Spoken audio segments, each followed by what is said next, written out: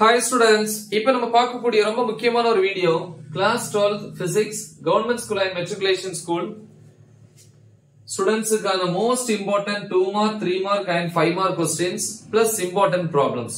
So எந்த unit அப்படினா unit 9 atomic and nuclear physics ல இருந்து so என்னென்ன questions அப்படிங்கறத பாப்போம்.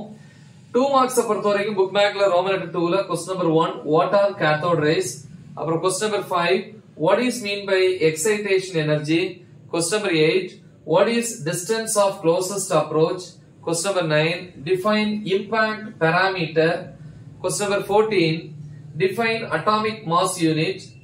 16th question, what is mass defect? 17, binding energy of a nucleus, give its expression. Question number 18 வந்து பாத்தீங்கன்னா calculate the energy equivalent of one atomic mass unit. Okay, so next வந்து பாத்தீங்கன்னா question number 20, what is mean by radioactivity?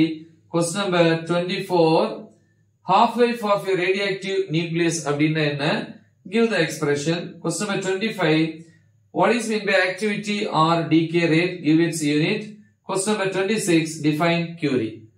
The next 3 marks பொறுத்த வரைக்கும் book bagல roman letter 2 ல question number 2, properties of cathode rays. Question number 4, postulates of Bohr atom model. Okay. Then roman letter 3 la question number 4 ரொம்ப important, spectral series of hydrogen atom. 7th one, alpha decay process. Question number 12, idea of carbon dating. Question number 9 வந்து gamma emission process. So okay, ஒரு inside topic என்ன அப்படினா hydrogen spectrum. Okay, so இது 3 marks பொறுத்த வரைக்கும். இப்போ 5 marks பாப்போம். 5 marks பொறுத்த வரைக்கும் roman letter 3 ல first question J.J. Thomson E by M method specific charge of an electron அப்படினு சொல்லுவோம். Question number 2 Millikan's oil drop experiment. Question number 8 வந்து பாத்தீங்க அப்படினா beta decay process with example. Question number 10 obtain the law of radioactivity. Question number 15 working of nuclear reactor with block diagram. So இப்படி 5 questions. ஒரு additional question என்ன அப்படினா expression for radius of an electron in the nth orbit, that Rn, and energy of an electron in the nth orbit.